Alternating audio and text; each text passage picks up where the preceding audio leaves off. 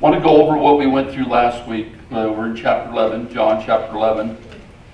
And we went through, I think, like the first 27 verses. If you recall, the major theme of what happened, if you remember, Lazarus passed away, right? And they asked Jesus to come over to heal him. Did Jesus do that? No. Right away. Matter of fact, Jesus did what? Waited 2 more days. 2 more days, right? And he didn't show up until the 4th day. And we talked about that. What was the importance of him showing up on the 4th day? He showed that what God could do. Show what God could do, but exactly right. They had a tradition, a superstition, basically, that for 3 days, the spirit would hang around, the soul would hang around the grave and have a possibility to come back into the body and the body could come alive. Well, Jesus knew that. So he waited till the 4th day. That way, there could be no question how this man comes back to life.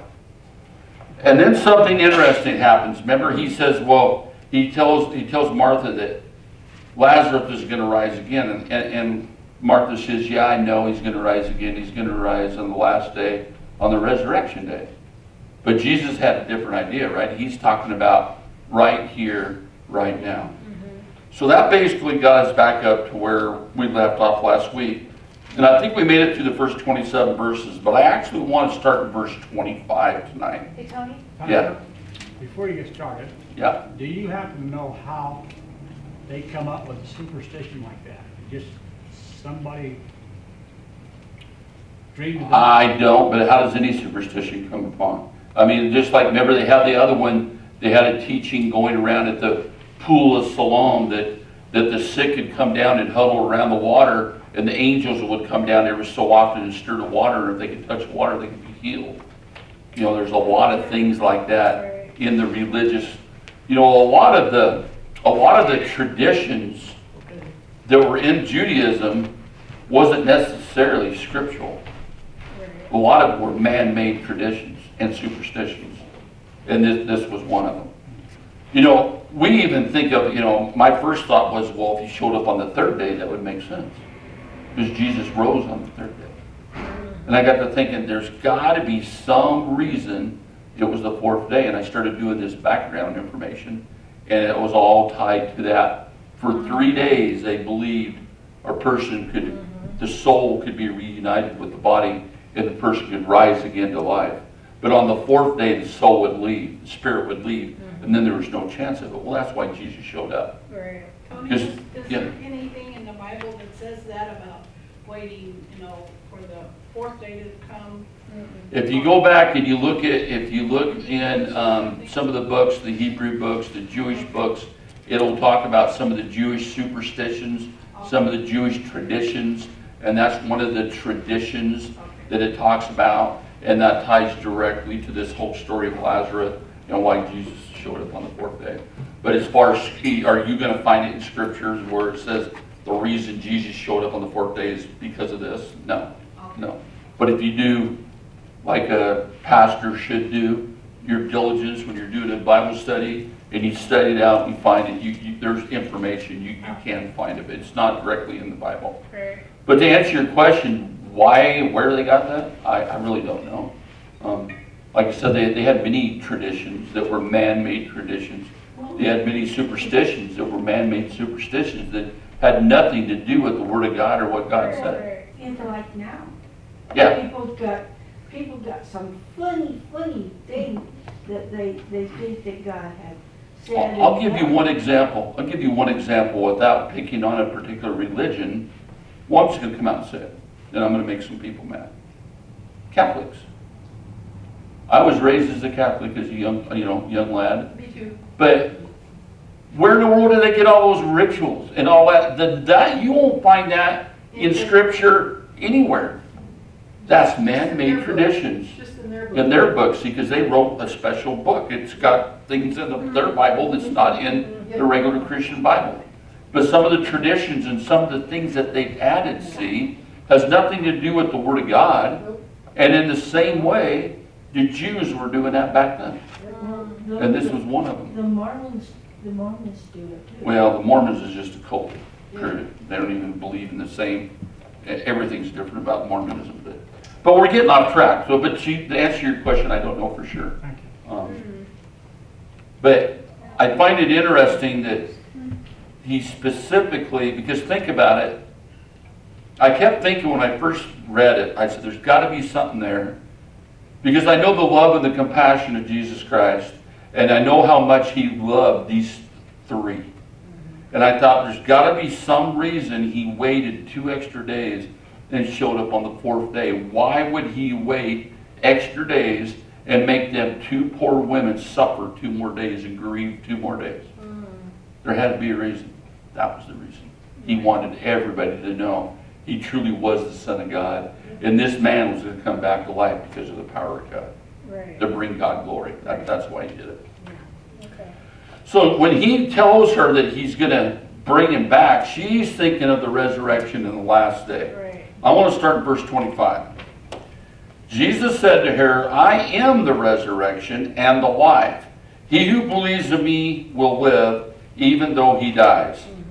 I'm going to stop there for just really quick because I found it very interesting that you guys have heard of the great I am statements that Jesus makes in the book of John, right? Yes. This is one of them, okay?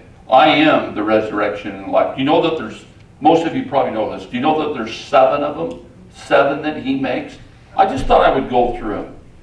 The 7 great I am statements that Jesus makes. One, he says, I am the bread of life. He told us this in chapter 6, verse 35. We already went through that previously.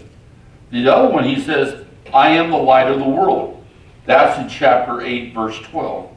He says, I am the door.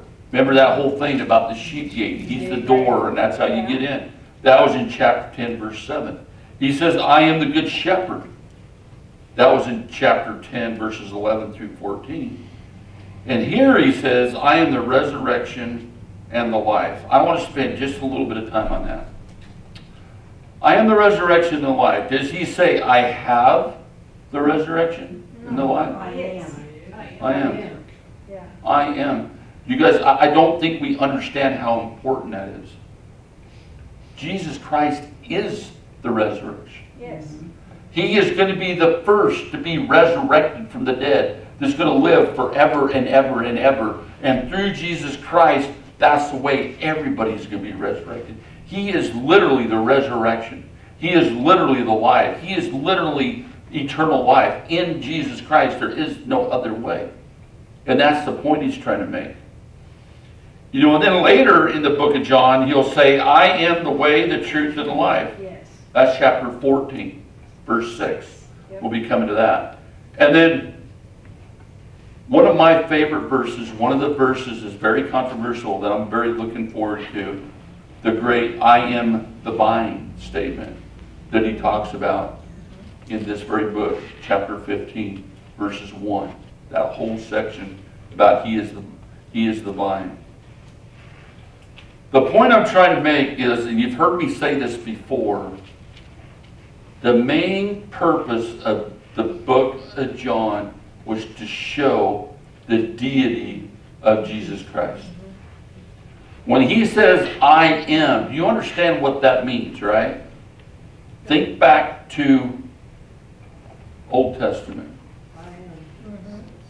How did God present himself to Moses? I am. I am that I am. I am that I am. Yes. He was the one in the burning bush. Do you understand that Jesus is saying, that's me? I am. That's me. Yeah. I am. That's the one that you read about. The one that was in the burning bush. The one that would come before Moses and said, I am, but I am, and told him to take his very sandals off because he was on holy ground. That is Jesus Christ saying, I am he. And that's why he goes through so much time where he tries to show the deity of Jesus Christ. And that's where Jesus says, I and the Father are one. Same essence, same character, same deity. 2 persons, 1 God. But this is hugely important. And I think most of you in this room understand this. But hugely important that you understand the deity of Jesus Christ and who he truly is. much more than Messiah, much more than just Savior. He is God in the flesh. He is the Son of God. He is Lord of Lords. He is King of Kings. It tells us right here, there is no other way to be resurrected. Yes. He is the very resurrection. He is the very life. Everything that revolves in a Christian's life is through the person of Jesus Christ. The Father has made no other way. He is all, in all. He completed everything that you read about in the Old Testament. It all pointed to Jesus Christ. It was all about Him. All the prophecies, everything. The old sacrifices, the old religious system, the old covenant. It all pointed towards who? Jesus Christ. I am. We need to grab hold of how powerful that is and who Jesus truly, truly is. Amen? Amen. I just wanted to spend a little time. Like I said, I think most of you got a good handle on who Jesus really is. But we really, truly need to understand. Then verse 26, he says, and whoever lives and believes in me will never die. Do you believe this? Yes. Let me ask you all that. Do you believe this? Yes. Okay. Now we know he's not talking about physical death, right? But he's talking about we'll never die spiritually. And one day we are going to spend eternity with him and live forever and ever and ever. Whoever believes in me, the great I am. And here is the whole point of the matter. She totally gets it. Look what she says in verse 27. She's a little confused about the resurrection and her brother, but look how she refers to Jesus. She says, yes, Lord, she told him, I believe that you are Christ, the Son of God, who has come into the world. See the three titles she calls him? Lord, Christ, Son of God. Christ, same thing as Messiah, same thing as Savior. She calls him, you are the Lord, you are the Savior, and by the way, you are Son of God, you are deity, you are God in the flesh. She refers to him in all the correct way. And then verse 28, she says, and after she had said this, she went back and called her sister Mary aside. The teacher is here, she said, and is asking for you. I want to stop right there because that verse right there can be a stumbling block, can be so confusing. I just got through praising the woman for calling him Lord, Christ, and Son of God. And then she turns around the very next verse, and what does she call him? Teacher. What's up with that? Wow, yeah. I'll tell you what's up with that. It's huge. It's important. It's amazing, and unless you know that culture and understand what was going on here, teacher, rabbi, okay, teacher. It is important to see, in that culture, rabbis refused to teach women. They wouldn't have nothing to do with teaching a woman or ministering to a woman like that. But yet she calls him teacher. Why? Because Jesus Christ come to teach all, including her. He was not only her Lord, not only her Christ, not only was he the Son of God, but he was her teacher. He had reached out to her and personally spent time and taught her. He was her teacher. Yes. Where in that culture, if you were a woman, a rabbi, which meant teacher, would not teach a woman. It was different than it is now. So that was a huge thing for her to say that. That showed the very heart of who Jesus is and who Jesus was and why Jesus came. He came so all people could be saved, right? And he come to teach. He come to educate. He should come to show love, come to show grace, come to show mercy. Not like the Jewish leaders and the rabbis and the Pharisees, only to select in certain people and wouldn't take the time to teach a woman. She called him teacher. See how huge that is? If you know that background information. When Mary heard this, she got up quickly and went to him. Now Jesus had not yet entered the village, but was still at the place where Martha had met him. When the Jews who had been with Mary in the house, comforting her, noticed how quickly she got up and went out, they followed her, supposing she was going to the tomb to mourn there. See, they didn't know that Jesus had showed up, the rest of the people in the house. When Mary reached the place where Jesus was and saw him, she fell at his feet and said, "Lord, if you had been here, my brother would not have died." Said the same thing as the other sister said. See, it wasn't in the realm of their thinking when they first asked for Jesus. They were not expecting Jesus to come and raise their brother from the dead. What they wanted was for Jesus to show up earlier to heal him so he wouldn't die. Just as they had seen him do many miracles in the past. He had raised the lame. He had given sight to the blind. And they knew that Jesus could heal him as well. And that's why I say if he'd come earlier, he would not have died. Verse 33. When Jesus saw her weeping, and the Jews who had come along with her also weeping, he was deeply moved in spirit and troubled. "Where have you laid him?" he asked. "Come see, Lord," they replied. And Jesus wept. See the compassion that Jesus showed? Now, many people say, well, it said earlier that he loved these three. That's why he showed the compassion. Do you understand he has this same kind of compassion for everyone? This kind of love for everyone. He doesn't want anybody to suffer. And so who was he? Think about this for a minute. Why was he weeping?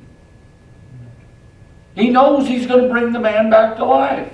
Because he saw him hurting. So, amen. That's it. So was he weeping for Lazarus? No. He knows Lazarus is coming back to life. He's weeping for these women because they are grieving. They are hurting. He had empathy and compassion upon them. Even though he knew how it was going to turn out. Verse 36 says, "Then the Jews said, 'See how he loved him.'" See, they think he's weeping because of Lazarus. He's weeping because these women are hurting and grieving and crying. But some of them said, "Could not he who opened the eyes of the blind man, have kept this man from dying?" See, all of them are thinking the same thing.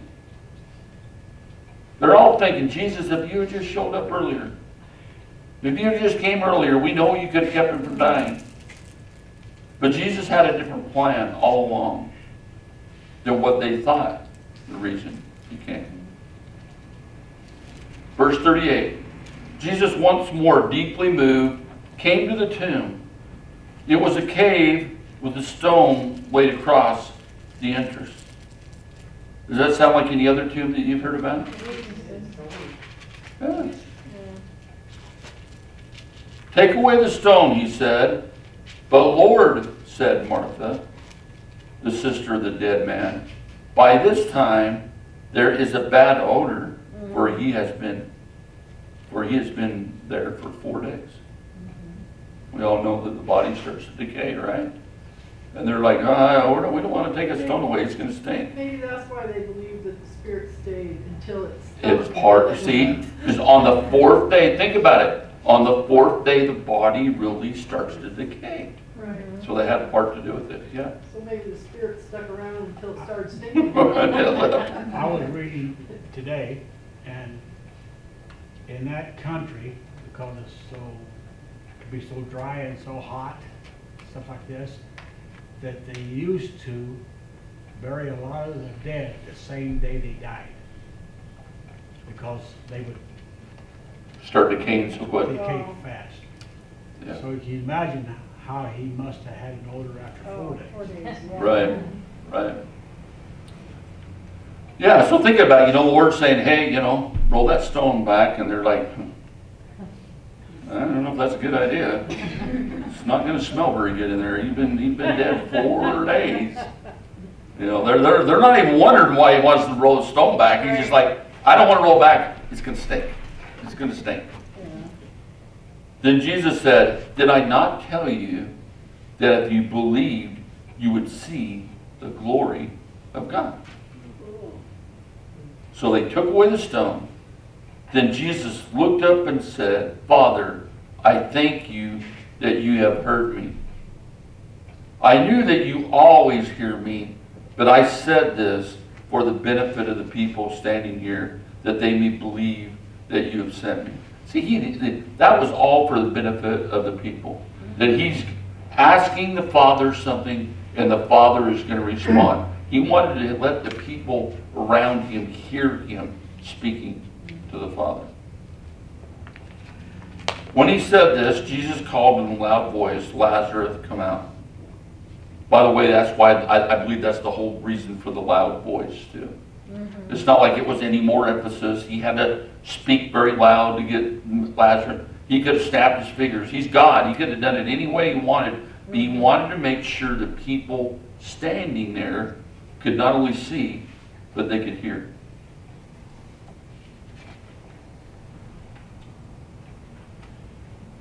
This is a really lot in this verse. This is a hidden verse if you really don't know. Verse 44. The dead man came out, his hands and feet wrapped with strips of linen, and a cloth around his face. Jesus said to them, take off the grave clothes and let him go. This is not a trick question, but I want you to think about this for just a second before you answer this.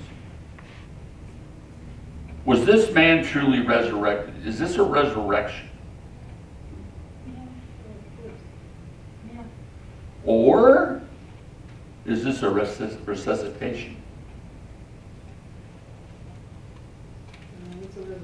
Think about, wait a minute before you answer this. Think about Jesus Christ when he rose from the tomb.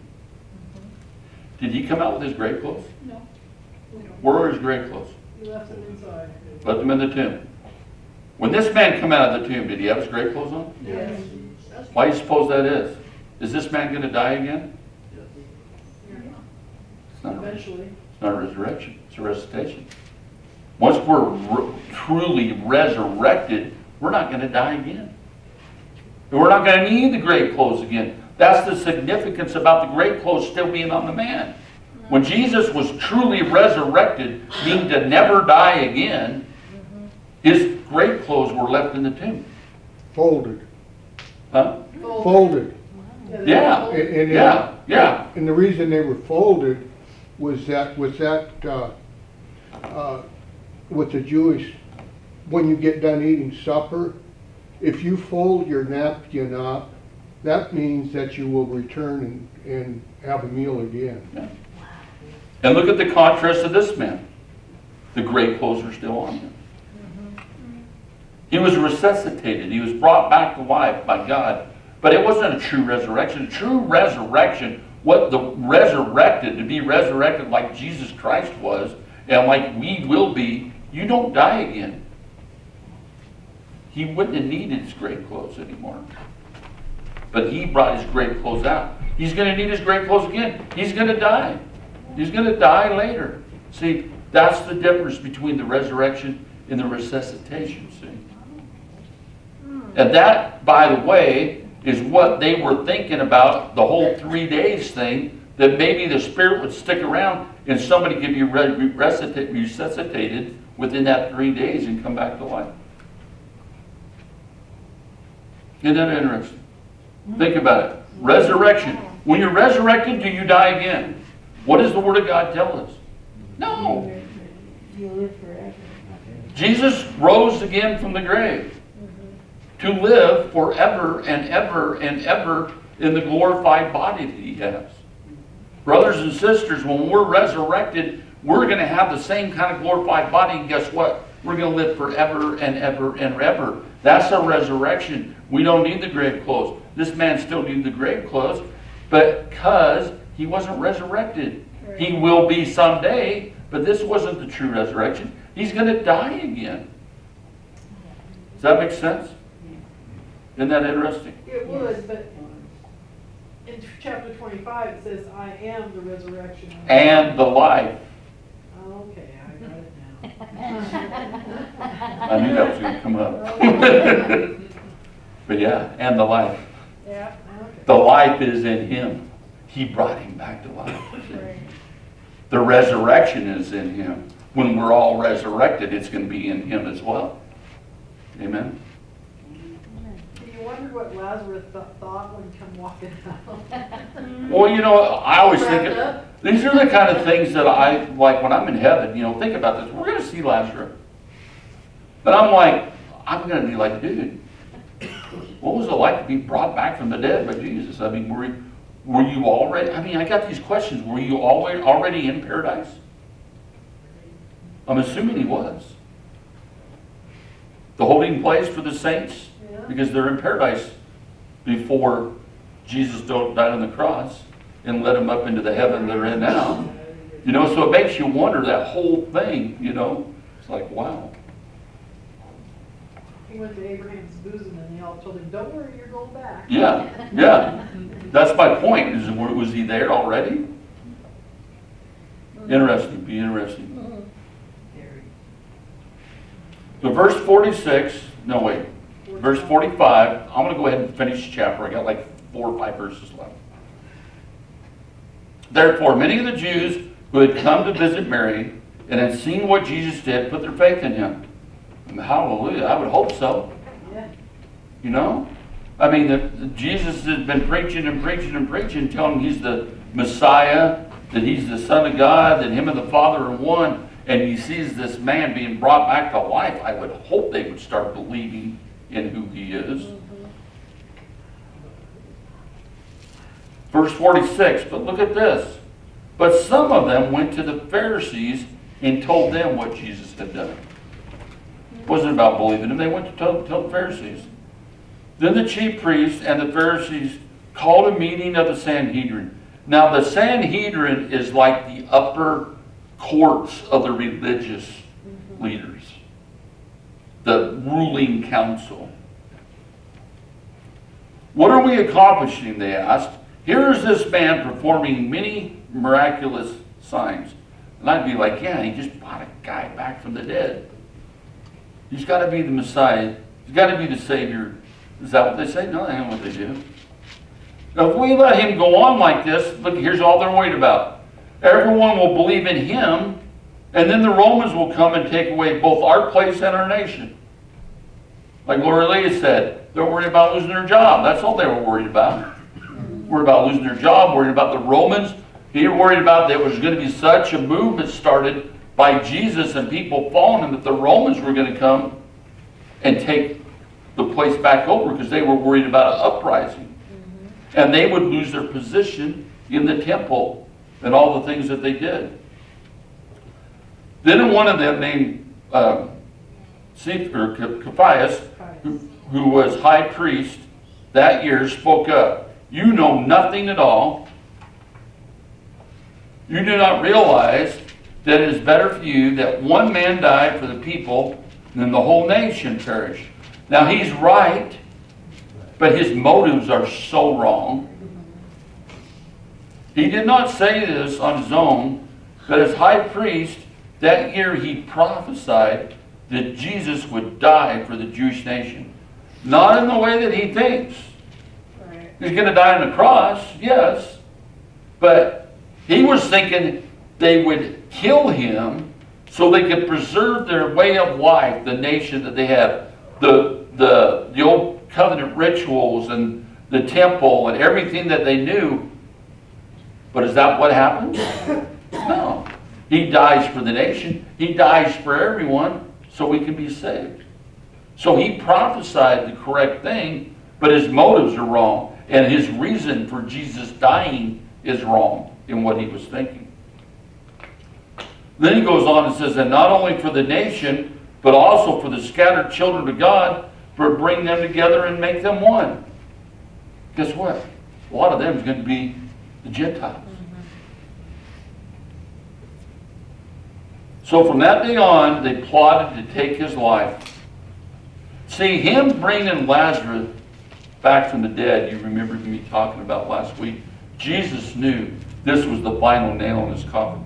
Jesus knew that this was going to start his journey to the cross. Once he did this, they were going to make sure that they arrested him and he was killed. So, from that day on, they plotted to take his life. Therefore, Jesus no longer moved about publicly among the Jews. Instead, he withdrew to a region near the desert to a village called Ephraim, where he stayed with his disciples. When it was almost time for the Jewish Passover, many went up from the country to Jerusalem for the ceremonial cleansing before the Passover.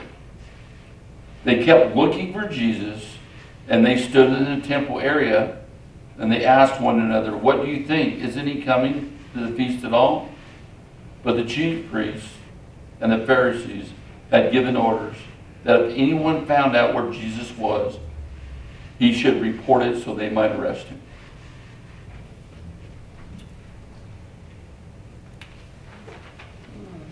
I want to ask you guys a question. We're a little over. I just want to ask this question.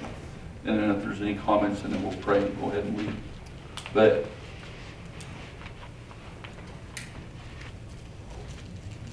how do you suppose they could hear all the miracles that Jesus did, and now we see a miracle of Jesus Christ literally bringing somebody dead back to life? And their only response was they want to arrest him and they want to kill him. There is only one person ever in Scripture that was prophesied about being able to do these kind of things. And it was the Messiah. And they knew Scripture inside and out. That was their job. They were the pastors of the day. They knew Scripture. They knew the Bible. They knew. So that, you know what is so terrible about that? That's what makes it even worse. But they let the devil get They in. hardened their heart and they didn't care. Right. For their own selfish reasons, their own selfish ambitions. And that's sad. See, that's way different than being naive and ignorant and not knowing and having a chance to come to know and come to believe. They knew and they didn't care, and they hardened their heart and wanted nothing to do with him, and they wanted to kill him. Right.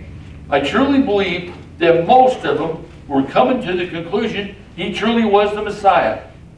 But they didn't care. They didn't want to give up their way of life. They didn't want to give up their power.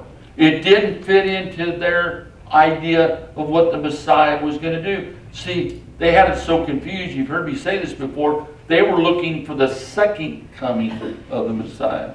They were looking for the conquering king, where they figured the Jewish nation was going to be on top, and they'd do away with the Roman rule, and they'd be the top dogs, and they'd be in control, and Jesus would be their earthly king. They weren't looking for a Messiah to come and die on a cross. See? So they didn't want to hear. They didn't want to give up any of their ways of life. And that's really, really sad. There's many people right here, right now, this day, that are the same way.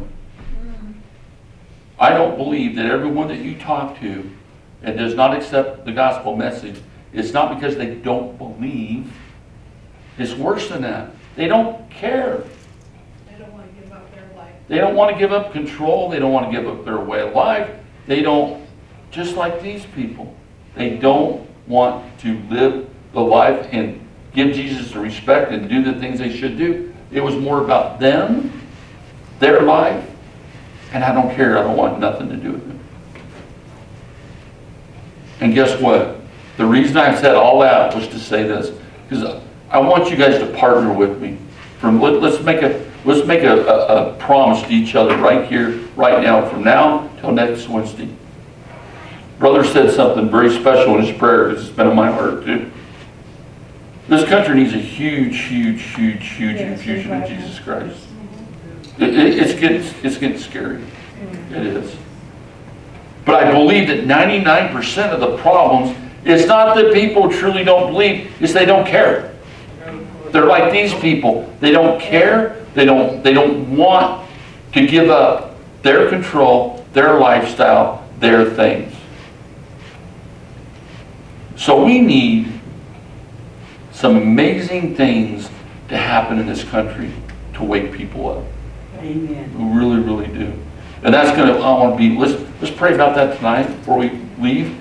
And let's keep that in prayer the rest of this week. Father, I thank you for who you are and what you've done. I thank you for your great love, your great mercy, Lord. And Jesus, I thank you that you've given all the evidence you need to give to prove that who you are. Lord, just help us to be good stewards of your word and good stewards of the Holy Spirit that you've put inside of us, and just help us to be able to minister to people in such a way that through us you just open people's eyes, Lord, that more and more people come to know who you are, more and more people get saved. And Lord, I just ask for forgiveness for our country, Lord, and just a huge repentance and turning back to you. And I thank you for that. And Lord, just equip us and strengthen us so we can help do that for your glory and your kingdom. And Father, I just pray for protection for each person in here. And I give you the praise and the thanks for everything good in our lives. In the name above all names I pray, Jesus Christ. Amen. Amen. Thanks, guys.